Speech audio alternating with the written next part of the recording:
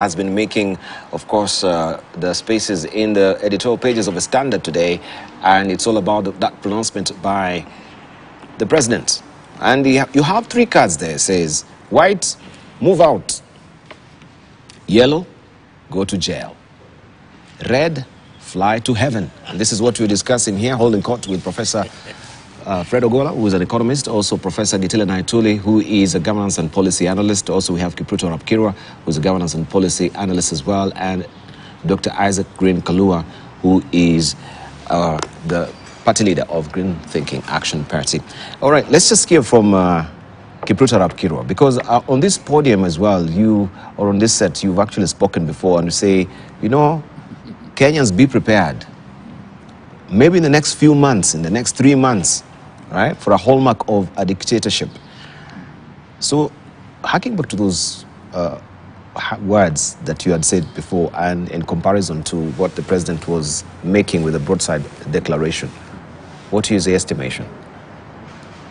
Well, I think we've known each other with President William Ruto, and when I say those things, I did not say out of malice or ill will. At times when you are dealing with a situation or an entity, you must understand what the people in leadership call ontology, the state of affairs of that particular individual. And I've known him sufficiently that you would want to solve things and solve things quickly without necessarily adhering to the procedure as laid down. In many ways, you would want to do things what we call in Kiswahili kienyeji. Then you resolve the issues later. I liken his leadership to that of President Moi, where he used to issue an order and the order is now resolved through some kind of rearrangement of chairs internally. And for Kenyans to understand or to be reminded is that Kibaki, for the 8 years of his leadership, he used the same old constitution President Moi had used for 24 years with certain amendments. And for the 8 years Kibaki was the president, there was no amendment until Constitution 2010 that sort of removed the old constitution and brought in the current constitution that we are using. What am I trying to say? I'm trying to say that it is not really about the document called the Constitution. It is the style of an individual who chooses to be so impatient as to make some of these declarations, which is basically populist. The president is campaigning for 2027 because those things can be done from Marambe, can be done from State House, can be done through various ministries and various arms of government, and we achieve the same results, if not better. But why he has to go to Mumias to make those statements is to ensure that people feel that he's the man who made the changes that would have been made at that particular time. And yet he's fully aware that the sugar industry is just beyond just the ministries, beyond the factories. It is something deep-rooted. The corruption in the sugar industry started in the 60s. That's why there are billions of shillings owed to the sugar industry, or sugar industry owes various institutions, internal and external. And some things you cannot just change overnight. You have to really to go to the bottom of it, to ask yourselves, why was sugar industry set up in Western Kenya for that particular reason? And those reasons, once they are clear to you, then you'll be able to resolve them by looking at a schedule that is reasonable and is also effective. As Professor Ogola said, when you talk of removing cartels, every institution, every government or administration has its own cartels. And when you are removing cartels from the previous regime, you are replacing them with your own cartels. And at times, some of these decisions that are rushed and without procedure, they are meant to open ways for corruption. You'll be told we are trying to remove corruption, but it is a way of creating room for a corrupt individuals in this regime to get businesses and continue. Remember when they were cleaning the debris in Iran, in Iraq, it was the government of America through the vice president's company that was responsible for cleaning debris in Iran. What am I trying to say? Every regime has the people who supported it, and they will look for ways of creating businesses for them. So when you hear him getting annoyed, possibly some people's businesses are being suffocated, and he needs to get rid of Rai and bring in some other people who will do the same business and create a problem. That's why we should insist on procedure, institutional changes, whether it is a court of law, however long it takes, use the court of law. Use the CID if there is somebody who has committed a crime. Finally, when you say those who are corrupt, you can go to heaven, it means the president has declared heaven as the regime, as the area for the corrupt. And therefore, if you are corrupt, you have higher chances of going to heaven, which is almost sacrilege. It's almost going against the faith, because we all believe, even those of us who are not so good, we believe that those who go to heaven are people who are angelic, they are clean, they go in white clothes, not in any other color, not green, not blue, not purple, not maroon. So it worries me when the president himself tells all Christians of this nation that any corrupt person, one of the routes is to go to heaven. Now, also, when you tell us that you get out of the country, how about those of us who are Kenyans? And even some of these people, they may have different extraction, but their parents who are here, their grandparents who are here, and they are businessmen, and they are Kenyans by right. And you cannot therefore remove them out of Kenya because you don't agree with them. I leave it there. All right, talking about colors, let's introduce the green color here on this podium as well. That maybe stands a chance. How did you read my mind? I wanted to tell my senior and my in-law that green is one of the acceptable colors that you'll go to heaven. Okay. Not just white.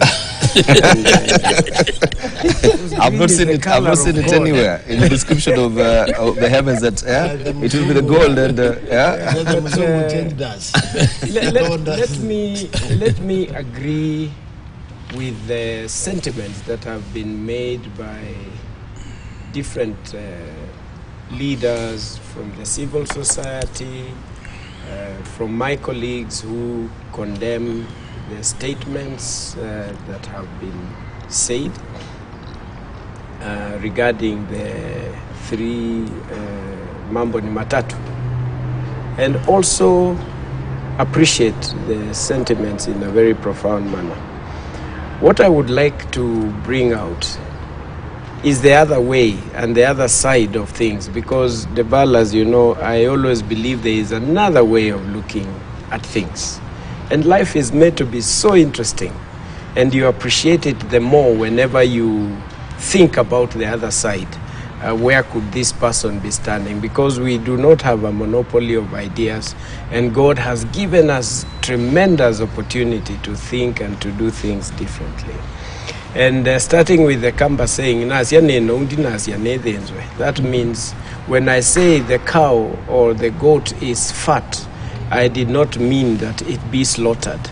And therefore there is much more that goes beyond that.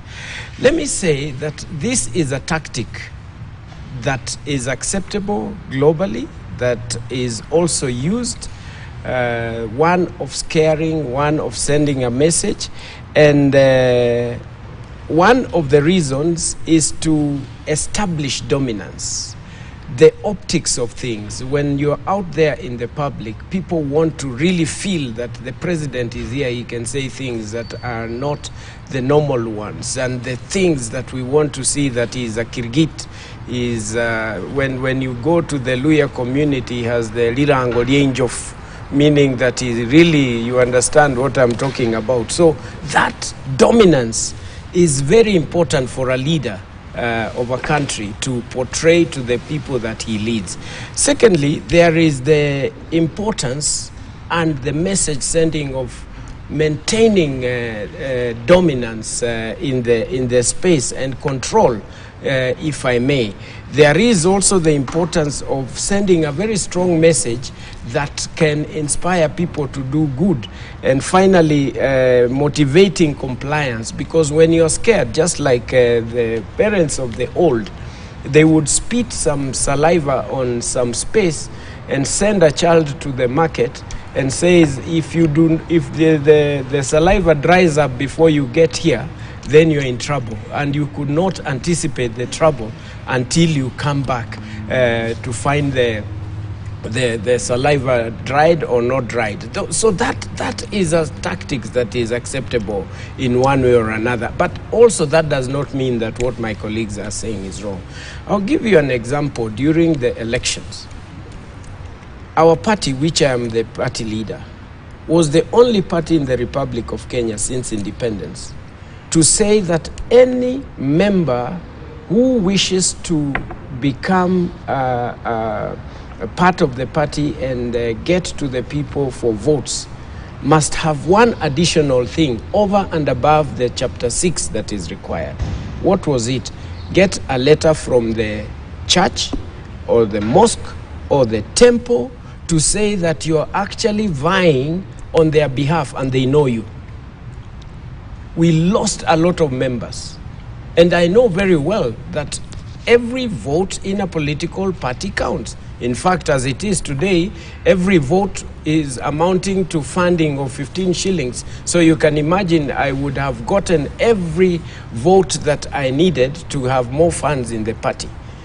And there was every reason for everyone who wanted to vie as a political party aspirant to try and influence the party officials to say, please allow me, we are okay. But without the letter, nobody did.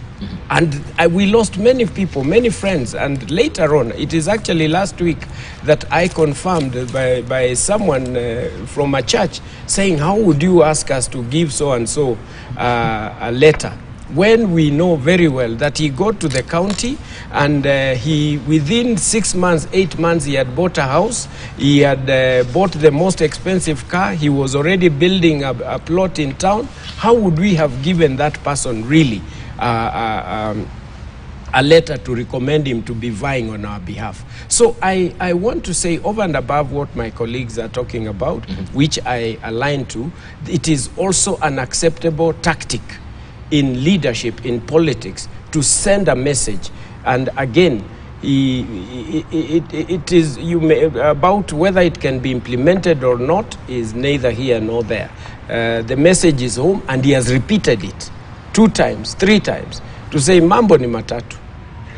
And therefore, it depends on what you want to achieve at that particular time. And Kenya is so polarized that people take things very easy, people run into trouble very easily, and people repeatedly steal. You know the sugar factory. I know the sugar factory so well, and we have discussed this here before. In 1998, 1999, 2000, 2001, and 2002, I was working in that sector. Things that happen in our sugar industry is mind-boggling. The ills that are done in that place, the fleecing of the money by institutions and individuals to the farmers. The farmers in Mumias are suffering. Their kids don't even get to school. The level of stress from what used to be Busia outgrowers into the Nzoia outgrowers, into the Soins that are no longer there, into the Muhoroni that is already in deathbed, into the Chemelils of this world, into all these other institutions. It is terrible. Parents are suffering. The Kenya Sugar Board and what it used to be in supporting this sector, it's no longer there. People are suffering. And therefore, and money has been pumped in those institutions every now and then, talking about even Webuye and all these institutions. Why wouldn't the president try a tactic that has never been used? To show people that, friends, it's not about money here. It is business unusual. Thank you. Thank you. Let's. It's yeah. Because he's talking about tactic, and I wanted just to pick up from there. Yes. Tactic. Yes. All through the years, and tactic must not be out of order or out of the law. Okay, can I ask my question, please, Yes, Prof, yes, before? Yeah, yes. because we've been talking for donkey years about this sugar sector. No one has been able to crack the whip on this sugar sector. It's akin to what Alexander the Great and the Gordian knot, that everyone could not really untie that Gordian knot. Yes. Yeah, and Alexander just took the sword and cut the Gordian knot. This is what the president has done now. He's cutting the Gordian knot where everyone is looking for where is actually the loop where we can actually untie it. So what he's asking is, and Kenyans were saying, maybe we need a benevolent dictator to come and streamline this country, and Dr. William Ruto is doing exactly that. This is what Marcus Aurelius says about what Dr. Galua just discussed. The path to moral excellence is not an easy one, for it requires constant self-reflection, self-discipline, and the unwavering determination to choose righteousness over expediency. What Dr. Galua is expressing here, and you in a way supporting, is expediency. I'm not supporting, but I'm just yeah, the question that putting it on the table for us to is analyze. actually expediency. Okay, and Marcus here is right. The president is already the president. He does not have to demonstrate dominance to anyone. He's already demonstrated dominance by being elected and assuming the office of the presidency. What should worry you is the message to the people who may not be in his corner, and these are business usually, because this issue is about business, however dirty that business is, and who may feel vulnerable, and they actually try now, right now, preparing themselves to figure out how to exit the country. And then the business people who may want to invest in Kenya, but one day they may end up being the victims of extrajudicial decisions. The law is there, Dr. Galua, to create stability, to create predictability. The law is there to guide our passions, control our passions and our emotions in a way that we are predictable, that people can know how the Kenyan government is likely to act in different circumstances. So remember, nobody is saying that the president, what he did, or even issuing this threat is wrong, because we don't have the information which he has. All we are saying is there is a different way of carrying out this agenda. And the different way of carrying out the agenda we are saying is not the way he's doing it. The way he's doing it is going to scare both internal investors and external, because there is no predictability. Because like Marcus is saying here, expediency is very dangerous for business. Business likes predictability. Business likes a peaceful environment. When we know you are not going to stick to the rule of law, we know that there is likely going to be trouble ahead. Okay? And therefore, money doesn't like insecurity. But experience So in what context? I'm trying to No, you just know, get in the what context Marcus of this, is used experience in what context? Expenditures in the context, for example, that you see, these court processes take time. Okay? They don't happen in a day. So you may say, I know I'm right. So this nonsense about the court, I'm not tolerating it. I need you out of it, because I know, I have information, I know what you are doing. Because a lot of people go to court to simply delay.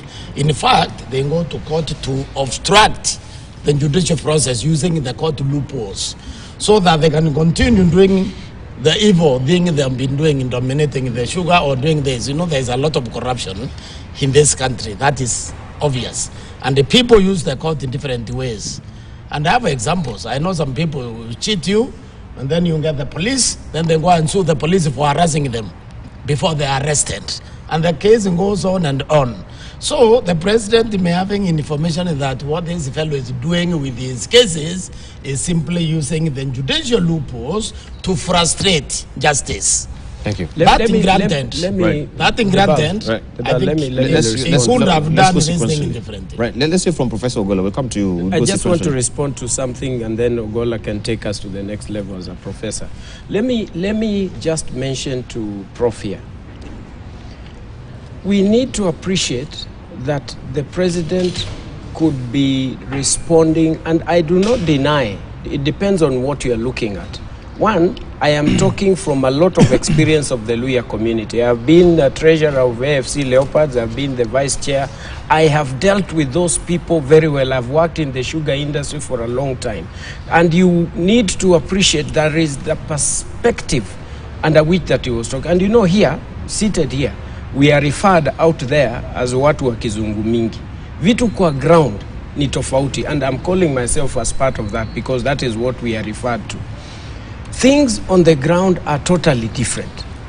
When you go to West Kenya Sugar Company and you see how they pack the sugar, the cane on the truck, compared to any other factory, you lose more than 40% in terms of even transportation because of those little things. This president is speaking from the community that is so pained about the sugar woes, and they know who the problem is. They know who the government has been using to do things. And it's not just about rye, by the way. There is a serious cartel that is out there that has always been there.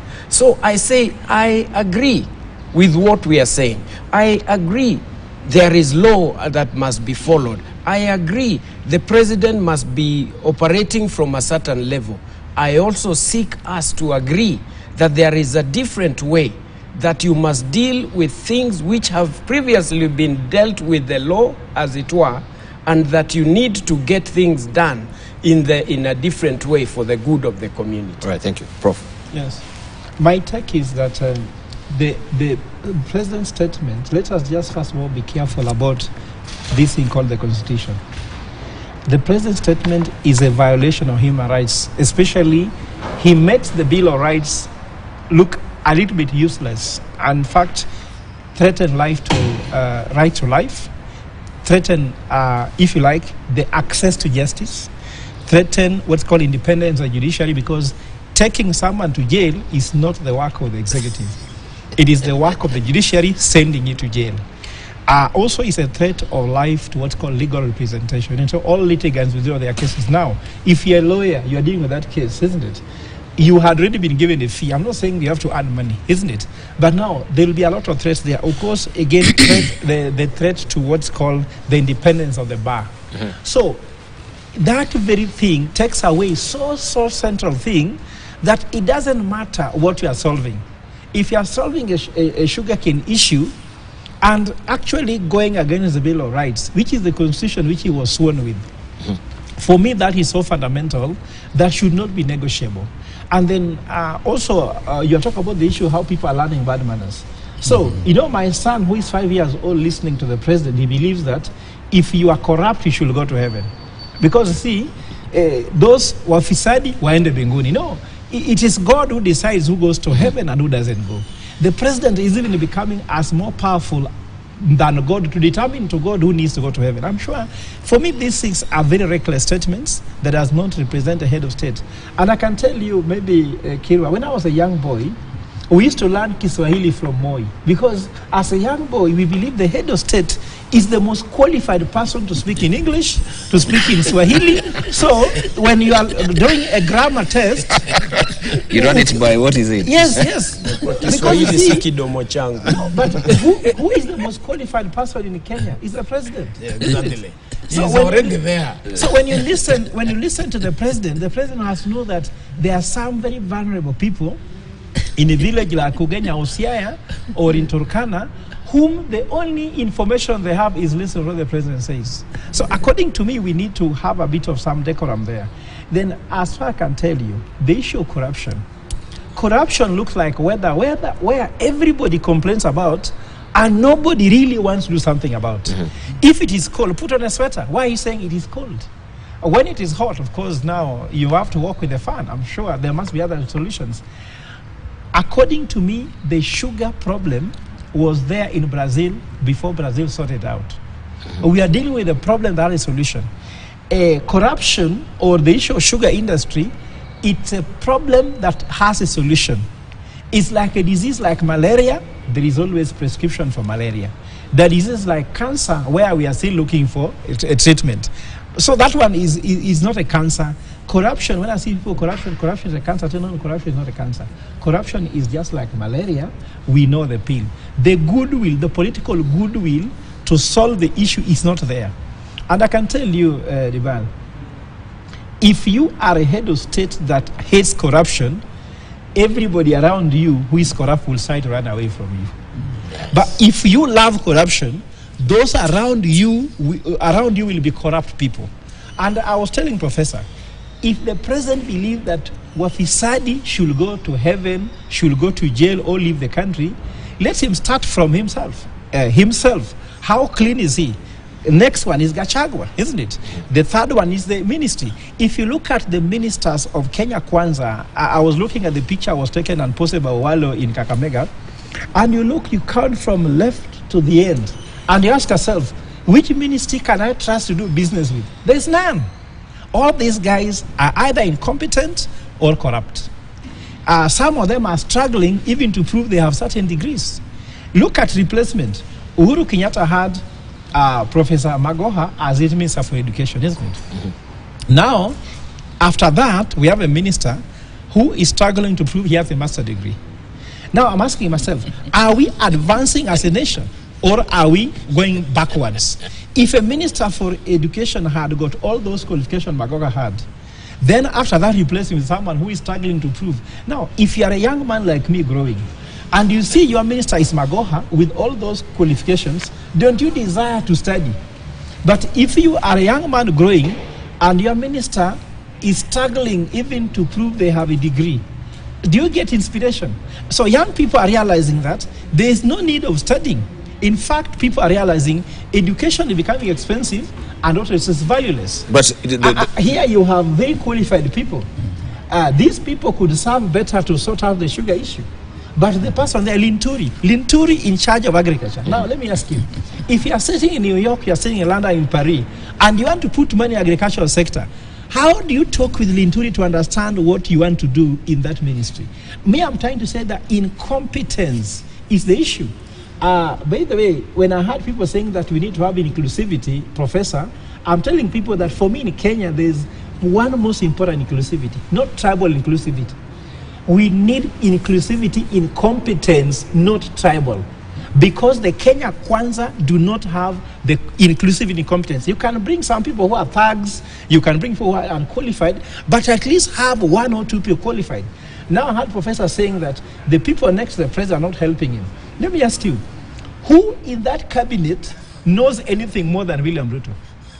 And appointing incompetent people is a strategy. It's a strategy. It is a strategy. If we appoint incompetent people, you have people who can only praise you but cannot question you. Look at the speeches there from Musalia Mudavadi. Hey, praises. They're just praising him and pampering him. No one can question him.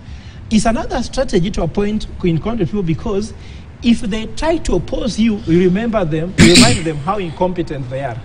For example, if you are a CEO and I appoint you the head of finance, and the company rules is that you should have CPAK, and you don't have.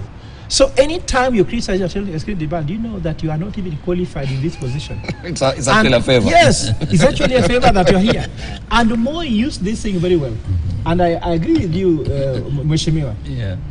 Do you know Bernard Chunga was a CJ in Kenya and had no law degree? Yes. And do you know why? Bernard Chunga was a St. Mary's old boy like myself. Now let me say that a little bit. In St. Mary's Yala, we used to say, shine in everything, everywhere. Mm-hmm. Bam Chunga was the best student in English in the year they did KCSE. And because of his very good English, Moi deployed him to help magistrates and lawyers and judges to draft, let's say, rulings. Mm-hmm. And by drafting rulings in all judges, he knew more about judiciary than the judges. And he had no law degree. So Moi appointed Chunga to be the Chief Justice. So anytime Chunga opposes Moi told him, do you know you don't have a law degree?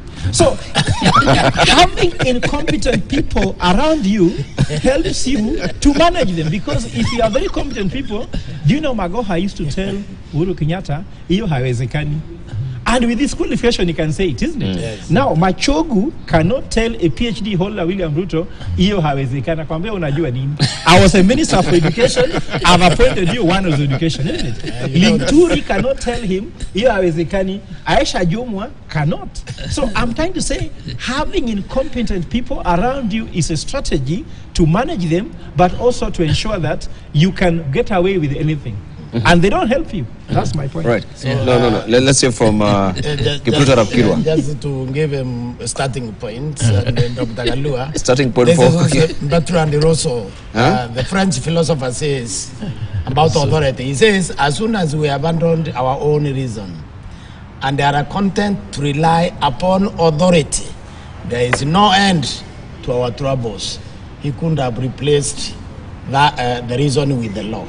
As soon as we abandon the law and we rely on authority, there will be no end to our troubles. Thank you. And you know, yeah, that is a strategy. Yeah, let me begin there. That Debal, it is important that when you want to change society, you change from the top. And anything a leader says will permeate the society so fast that it becomes part of the culture of that institution. Now, if we go against the law, against procedure, against the processes, we are actually telling even our children and any other institution that you do not have to apply the procedure because it's tedious. You know, procedures are there to guide you. Procedures are there so that if you deviate from procedure, you are now audited and you are told that you have deviated and therefore you are reined in. But if you say there is no need for procedure, there is no need for court process, there is no need for some kind of mediation, because there are other ways that you can achieve the same without going into a court of law. You can do arbitration, mediation, or any other way to deal with some of the complex issues in the sugar industry. I would have expected the president to be telling the people of Western Kenya what he's doing about the fact that land size has reduced. Whether rye is there or not, land size has reduced that is available for sugar and for operation of machinery. What was he telling? What would he? I expected him to be telling them that we shall now be harvesting sugarcane timely. What Professor was saying earlier on, that in Brazil is 6 tons to a ton of sugar, and Kenya 14 tons to a ton of sugar, is because at times some of the sugar cane that we harvest instead of 18 months is 48 months. It has stayed until the sucrose content has gone down. Why? It is because of corruption. I pay you, you harvest my sugar, which is 18 months. Somebody like Professor does not pay you, you allow his sugar to go to 24 months, 36 months, and even 48 months. These are some fundamental issues. But what worries me is the culture the president is creating by giving roadside shows is a culture that we should be running away from. Yeah, regardless of whatever heals the other people have I think you've done a good justice to that particular topic. Let's as well. Close it at this point. We close it to say that I want to imagine, and I totally agree with my panelists. Totally. I only always want to see the other side of things. And we are talking of an industry that billions of Kenyan money has been written off in terms of debt to salvage the institutions. I want to believe it is more than 100 billion, which is Kenya's tax money that has been put, it's 161 billion. I want to money that we have paid taxes. 171 billion. And it's much more. That is all that has been captured. We are talking about money from the outgrowers company, which would take it even to 300 billion that people have lost in one way or another. And if you add in the pain of the people from this community, including Sony on the other side, it's a lot of money. It's billions of money. And we need to ask ourselves, where does this money go? Doesn't this money go to pockets of people Is this not the money that has bought houses in different places and money that has been misused in matters of corruption? And the farmers are the ones who are crying out. I can't imagine, I'm just figuring myself as President Ruto in that place, the discussions in the room, what we are suffering from, our children, cries, land, and people saying that tunataka kungoa hii miwa yote kwa sababu haitusaidii, when it is about the purchases, trucks and tractors are bought at exorbitant prices and all these kind of things. So it's trillions actually in money. And the president is speaking, and we should not just take the president on the issue of Rai, because it's not just Rai. There is pain in him. There is information that he has that we may never have. There is much more that is making him, as a president, to cry for the people of this community, to be able to take this subject to a different place. And we need to start thinking, how are we going to deal with these things that are perennial? Is it not the time to look at our constitution and start thinking of what we can do? Because they cannot be solved at the roadside level. They cannot be solved just by the law that we imagine that we have. There must be a different way.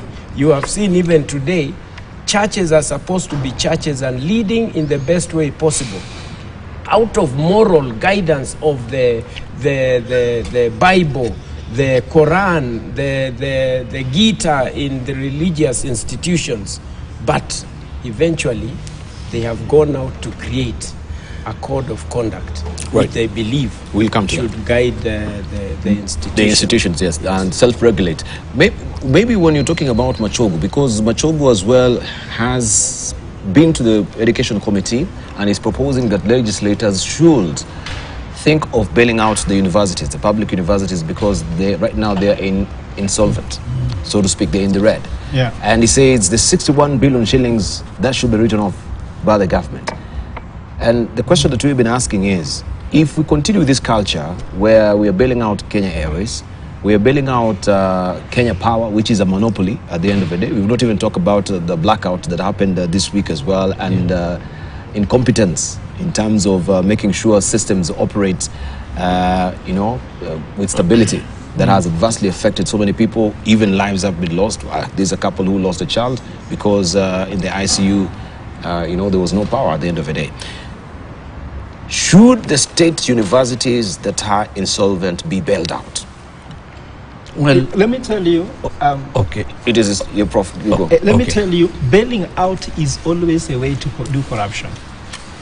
Let me tell you, even the one on Kirwa, there's an article I wrote why they even wanted the issue, the KAA, to acquire, to enter in a partnership with the Kenya Airways, is that they wanted the money that was liquid from Kenya Airport Authority to come into KAA, and you could see some people buying shares just before that happened.